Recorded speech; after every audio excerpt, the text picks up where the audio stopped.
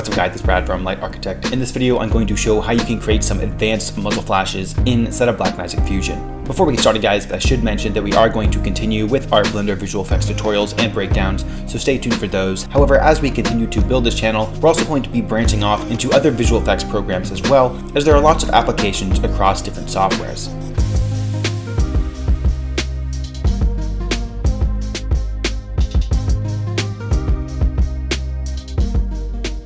Anyways guys, without further ado, let's get started. Here we are inside of DaVinci Resolve. The first thing we're going to do is import our media that we're going to be working with and compositing into our shot. So I'm just going to go to File, Import Media, and I have a folder here for my stock elements as well as our live action shot here. So this is the shot we're going to be working with. So for this advanced muzzle flash, I'm going to import several things. First, I'm going to import our live action footage here. Then I'm also going to import our muzzle flashes. And then I'm going to import a couch hit, which is going to contain some sparks and smoke. And then I'm also going to import a bullet shell here that we're going to composite into our shot as well.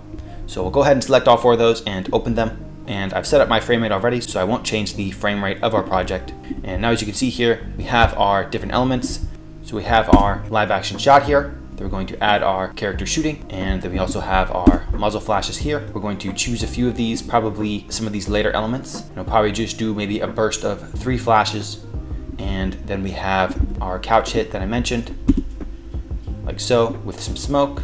And we'll probably add some blur and comp this into our shot a bit, and then also our ejected shell. Okay, so let's get started here. The first thing I'm going to do is just drag in our SWAT team footage, and we can just scroll through our scene here. And I think I'm going to cut our footage around here. I'm actually going to just cut our footage as soon as our character right about here. So we'll just have this short part of the clip, and then we'll cut it right around there. Now we'll go into edit, and you'll see that we have our clip in our timeline. And now that we have it in our timeline, we'll go to our Fusion tab with this clip selected, and we'll start adding our muzzle flash. So go ahead and select this. And now, as you can see here, we have several different tabs open. For now, I'm going to close our keyframes tab, which is this guy right here. So I'll go up here and close that. And now you can see we have a right view and a left view, which we can conveniently select what part of our node tree that we're viewing in either of them. But usually what I do is I select what my final composite is here, and I select another portion right here. But that kind of course, depends on your workflow. All right, so first thing we're going to do for this shot is add the actual muzzle flash itself. Then we're going to add some environmental lighting to help blend it into the shot. Then we're going to add our sparks. And then finally, we're going to add that shell at the end. So I'll take our muzzle flash stock element here, and I'll just drag this into our node tree, and it'll just be called Media N2. We can right click and rename this. We'll call this muzzle flashes. Okay. And now to connect this to our node tree, we'll grab this square output here and just drag this to our media in. Now you can see it automatically will add a merge node to our scene like so. Okay. And we'll also relabel our media in here, which is our live action shot, live action plate. Okay. So if you're not familiar with Fusion workflow, essentially how this works is you'll usually start with your live action shot, and then this is your data flow from left to right until you get your final composite right here. Essentially, you're just overlaying different elements and adding different effects to them before they're merged on top of our shot right here. So if you don't understand that, this is a great tutorial to get started because it's a fairly basic effect to do. All right, so let's go ahead and scroll through our timeline here and clip our muzzle flash. So you can see on the right window, we've selected our right view option at the end of our composite. And what we want to do is clip our muzzle flashes. So I'll go to keyframes with our muzzle flashes selected. We can find that clip right here, and we'll just find the portion of the muzzle flash that we want to use. So I think we're going to just use this side view muzzle flash. So we'll go with this guy right here. So I'll just drag this over, and now it will do 3 bursts, and then we'll end our clip right there. And we can just drag our muzzle flashes over here to a point where we want our flash to occur. I think right about here. So let's try that out. Now, obviously we don't want this black background on our muzzle flash, but that's no problem. What we can do here is just select our merge node where our muzzle flash meets our node tree, and then we'll just change the apply mode or blend mode, as you might know if you work in After Effects. We'll just change this to screen, and now as you can see here, that black background will disappear. All right, so now let's go ahead and position this muzzle flash over the course of its existence. And there are several ways to do this. You could just do this through a merge node right here, but a lot of the time for a node-based workflow, you actually want to do less on the merge node because you actually have a visual representation here of what's going on. And if you just do something in the merge node where you're overlaying that data onto your live action shot, when you get really large node trees, you can't always find where certain things are being done. So what we'll do instead in this case is we'll just select our muzzle flashes here, and then we'll just right click, insert tool, transform, transform. And now it'll automatically add that in our node tree before our muzzle flashes reach our merge node. Now we can select this transform node and transform our muzzle flash accordingly, and we'll have a visual representation of what we're doing on our composite. So I'll go ahead and just position our muzzle flash right at the end of our gun here, and that's looking pretty good. Coincidentally, it's about the right size. I like to make my muzzle flashes almost the size of the gun itself. That's not always the most realistic aspect, but it tends to look pretty good. So go ahead and just kind of maybe rotate this a little bit, put that right there. And we're actually going to keyframe the position of our muzzle flash because our character does move a little bit. So we want all three flashes to occur over the gun. So I'll go here and add a keyframe for both the pivot and the center keyframes here. And I'll just go over a few frames where our second flash is and make sure that it's correctly placed there accordingly. And you can also change the size of your muzzle flash too. So we might just keyframe the size as well.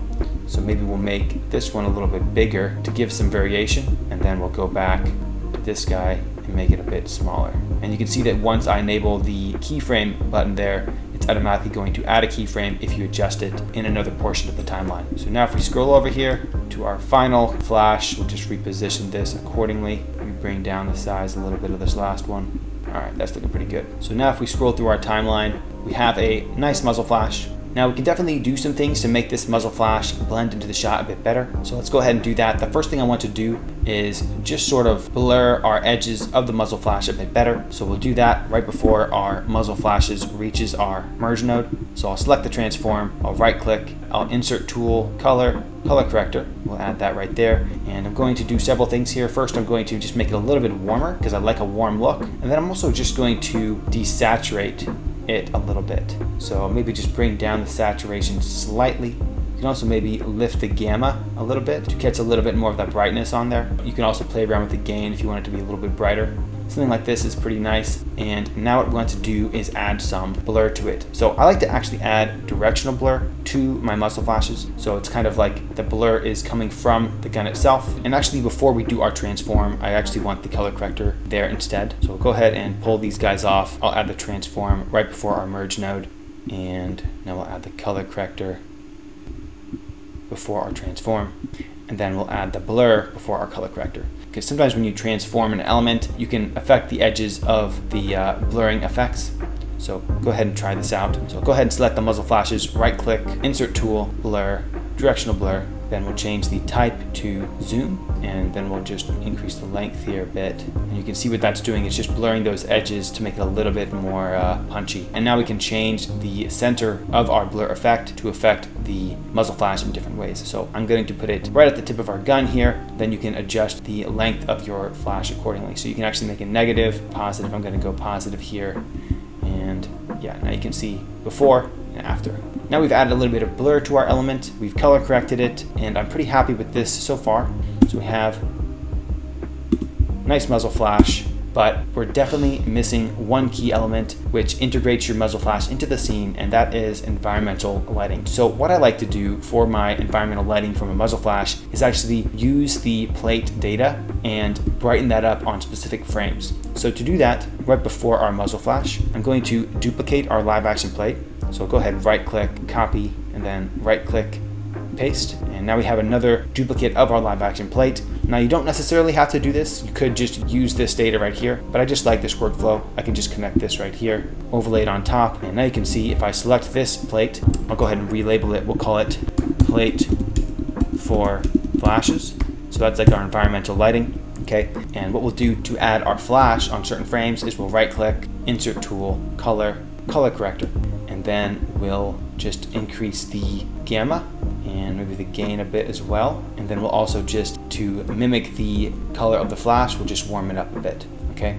And now we can also keyframe this merge node. the blending in here so that only at certain frames our muzzle flash is brightening the environment. So 1 includes the brightened effect, and then 0 is back to normal. So we'll go ahead and keyframe this. I'll just kind of find where our muzzle flash starts. So we'll go here, we'll bring our blend to 0 on our merge node, add a keyframe. We'll go 1 frame over and make it 1. We'll go 1 frame over, bring it back down to 0, and we'll just keep doing this till our next muzzle flash.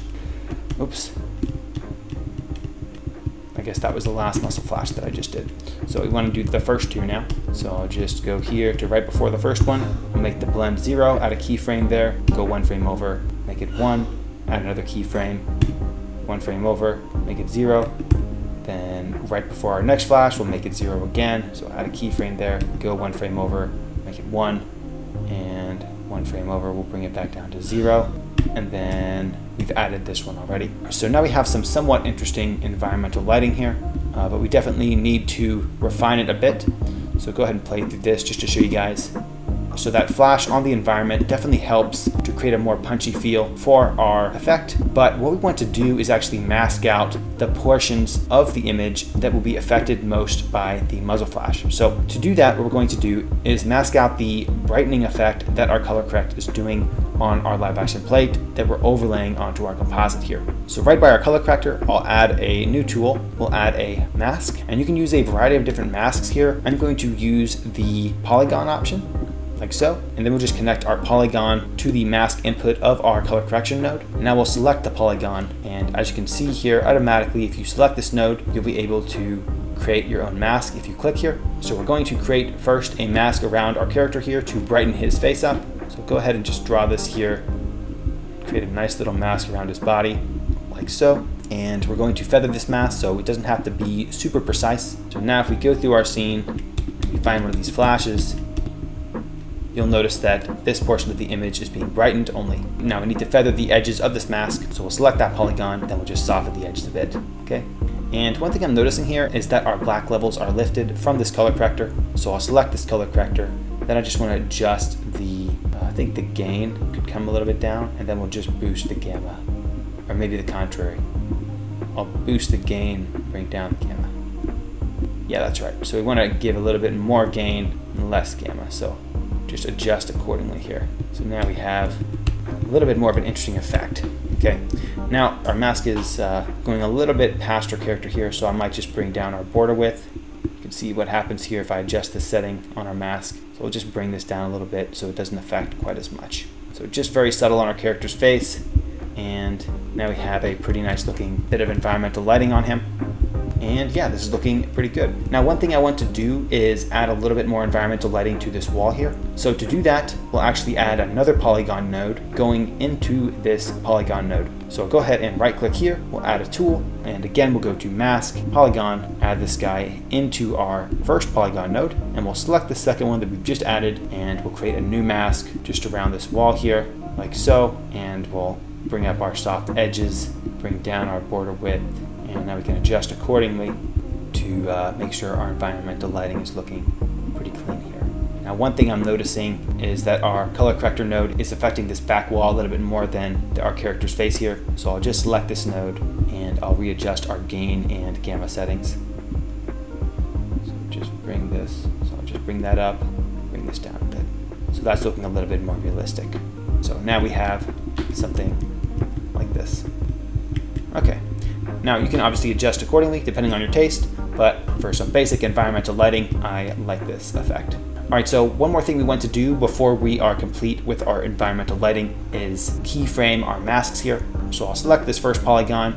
If we go to our inspector, we can click on the keyframe option to add a mask keyframe. So we'll right click here and we'll set a key for our polygon. Then we'll scroll forward here a bit and I'll just go to our last gunshot and just kind of make sure it stays aligned there. Not much changes, so we shouldn't have to adjust too much, but you'll notice that the mask is animated over the course of our timeline here. Okay, so we'll do the same thing with our mask on our character here. So we'll select this guy, we'll right click, set key, that's our first flash. Go to our second flash right here, set another key, and we'll just grab all of them, make sure it's positioned on our character's face like so. And we'll go a little bit more forward, add a new key, and that's looking pretty good. All right, so great. Now we have some environmental lighting with these guys right here. So that's helping integrate our muzzle flash into the shot a bit better. But again, you can make that more or less intense depending on your own personal preference. So that's looking pretty good. By the way, guys, just so you know, I'm zooming in and out of my node tree here with the plus and minus button on our keyboard. So that's how you can do that. Now, the next thing we're going to do to integrate our muzzle flash even further into the scene is add some sparks and smoke after the muzzle flash. So I'm going to be using this couch shade here, and we'll actually overlay this below our muzzle flash. So we're going to add it right here in the node tree. So I'll grab this couch hit into our node tree and we'll drag it over to our merge to, so it'll automatically add another merge node. And now I'll relabel this, we'll call it sparks/smoke. Okay, I'm trying to keep everything organized here, even though it's a pretty simple node tree. But yeah, let's go ahead and scroll through our timeline. You'll notice that our sparks start at the beginning of our timeline. So we actually need to adjust that in our keyframe tab here. So go ahead and select this, scroll down here to sparks and smoke, and I'll just grab this and we'll scroll over to where our muzzle flash occurs. First one's right here, just place it right there, okay? Or you could do it after, kind of depends on your taste. One thing I want to do really quick is slowly bring down the opacity of the smoke over time. So I'll go ahead and get rid of our keyframes tab here. I will select our merge node and I'll just go back to where our sparks hit. Okay, so right here, then we can adjust our blend setting on our merge node to slowly have our sparks and smoke fade out. So I'll add a keyframe here and then over the entire timeline, you can see we still got that smoke there. Over the course of this element, we'll just bring our blend to 0, okay? So now it will actually fade off over time. All right, so let's position our sparks here better. So to do that, we'll select our spark smoke, right click, insert tool. We'll use again our transform node right here. Add this to our node tree right after our sparks. Select that, just kind of position this by our muzzle flare.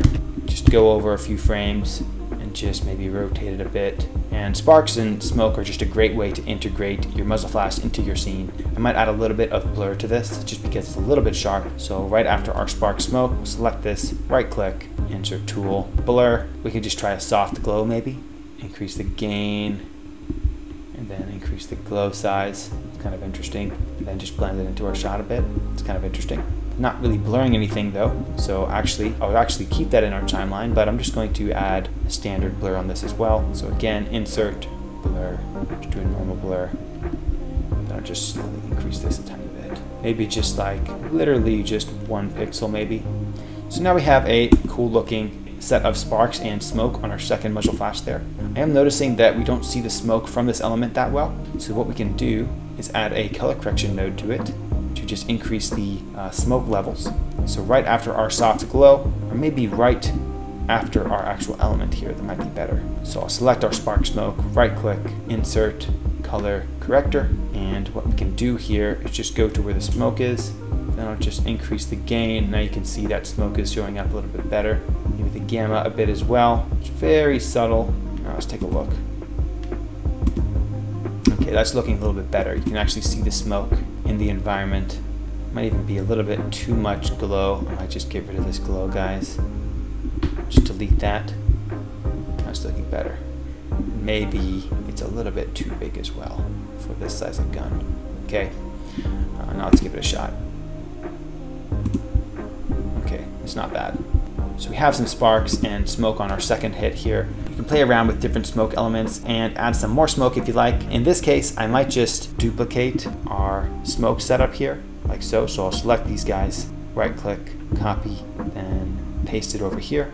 And I'll just add this to a new merge node. And then we'll go to our keyframes and scroll down here to this specific node here. We'll select all of our elements associated with our smoke here, just move them all over a bit. So let's see here, we want this guy. We have one without sparks, second one with sparks, and the third with no sparks. So maybe we'll just add this smoke to the third one. So we'll add this guy right here. We'll select its transform node right here, or this one right here actually. And then we'll just kind of reposition it where we would like. Maybe make it a little bit bigger. And let's take a look. it's looking pretty good. It's lingering a little bit too long, and it's also a little bit too prevalent. So I'll just go here to our transform node, and it'll actually keyframe its movement over time. So we'll go here, we'll add a keyframe on our center and pivot, and we'll just go a few frames forward. And then I'll reposition this guy over the tip of our gun. Then I'm also going to go to our merge node here, and I'm going to have the smoke fade out just like we did on the last one. So we'll select the merge node, and we'll go to where we have plenty of sparks. Right here, that's our last flash. We got the sparks. We'll click on the keyframe for the blend. Then we'll just, over the course of our next 20 frames or so, about 1 second, we'll bring down the blend to 0. Okay, it's just not too heavy there. So now let's go ahead and take a look at our composite. We have some sparks, and that's looking pretty good. Now, one thing I will say, guys, is the smoke is kind of tracked on the gun here. You know, theoretically, the smoke would move a little bit more. So you could spend some time working on the movement of the smoke. One thing you could do is increase the scale of this element over time, so it just kind of fills the frame a bit like it would in real life. But aside from an actual simulation, really what you have to work with here is just keyframing the movement of the smoke over time to make it look as realistic as you can. So right now I'm pretty happy with our sparks, our actual muzzle flash, as well as our environmental lighting for this muzzle flash effect. Now what we're going to do as a final touch for this composite is add some shells ejecting from the gun here. So go ahead and below everything before our sparks smoke, but after our environmental lighting here, we'll add our 8mm shell. So drag this into our composite, just drag this over our node tree. And now you can see we have this shell to work with. Just a pretty basic little 3D render of a shell, nothing too crazy. So go ahead and relabel this guy. We'll call it shell 1. We'll go into our keyframes, and we'll find when our first muzzle flash occurs, right around here. And we'll select our shell here and drag it over so that it starts right when our muzzle flash happens, okay? And now we'll keyframe the movement of our shell. So as you might guess, we'll select our shell, right click, add a new transform node right here. And we'll just position this on the gun at first. So scale it down. Now subtle is key, guys. I would try to keep it as subtle as possible. You don't want the effects to stand out. You just want to be paying attention to those small details that often can sell an effect. So we'll transform our shell here. I'll add some keyframes on the center, the pivot, and the size. Now we'll go forward a few frames. So I'll click off our transform node. We'll go forward maybe, I think 3 frames would be good. And we'll select that transform node again, and we'll just, push this off to the side here as if it's ejected from our gun. So now, if we look closely here, we can see that shell ejecting. Now, obviously, we need something to sell this effect a bit better. It is clear as day. On this frame right here, you can see that it's not blending into our shot very well. And one of the key reasons for that is, as you might guess, lack of motion blur. So let's go ahead and add a little bit of directional blur like we've done to some previous elements. So I'll bring our transform node here, select our shell node, and we'll go insert tool, blur, directional blur, add this right here. We'll use our linear option this time, and we'll just increase the length. I'm going to just increase it all the way, and then maybe add a little bit of glow to it if you want to make it a little bit more obvious. We can also change the angle here. So I think we want the angle, something like this. And yeah, I want to increase the length more, so I can just do that manually, maybe 0.3, and increase the glow to make it more obvious. Change the angle accordingly. I think that's pretty good. Let's take a look at this, play through our scene. So now we have a little ejected shell. Now it's a little big, we'll say, so let's go ahead and adjust that. So I'll actually just bring down the size here. I'll actually get rid of the keyframes on the size. Let's take a look. I actually ended up doing the ejection for the second flash, it looks like. So we have this guy like so, but that's okay. You can also play around with the type of blur here. Add a little bit of glow to it, and maybe just a little bit of standard blur to it as well, so it's not so sharp. So just add another blur node here. Just slowly increase this guy. Not too much, just subtle. Subtle is the name of the game, looking good. And yeah, I'm pretty happy with this. It's only going to be a few frames in the shot. So now all we need to do is duplicate our shell so that we have it for the other 2 flashes in our scene. So I'll just grab this guy here, right click, copy, and paste it right here. And we'll drag this guy to our merge node. Really, all we need to do here is double check our transform, our animation, and adjust the keyframes. So we'll select this here, scroll down. This second one is going to be called shell 1, so it's this guy right here. We'll select all the related nodes here, like so. And we'll actually make this the first one because we just haven't added that yet. So we'll go over to our first flash right here.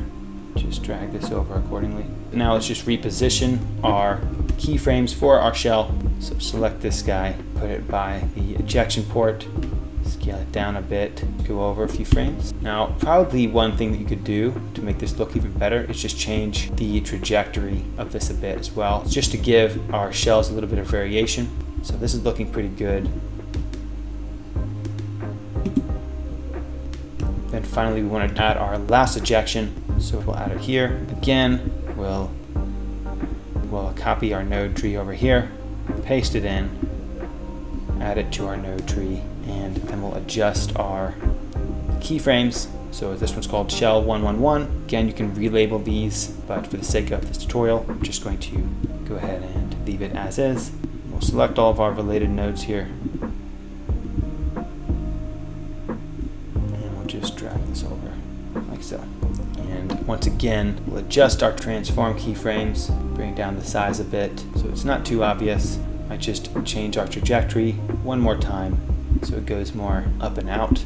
Let's check out what hopefully will be our final result here.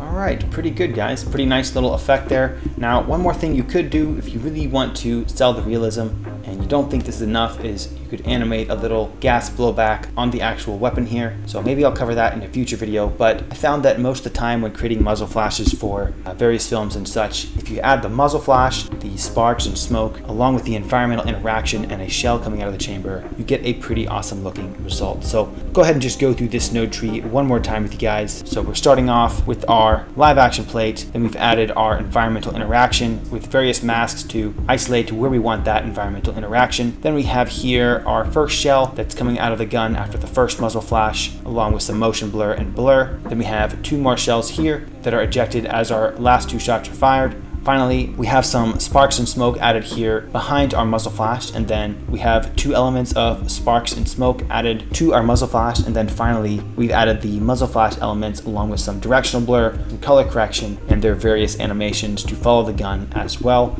And then finally we're giving all this to our final output right here.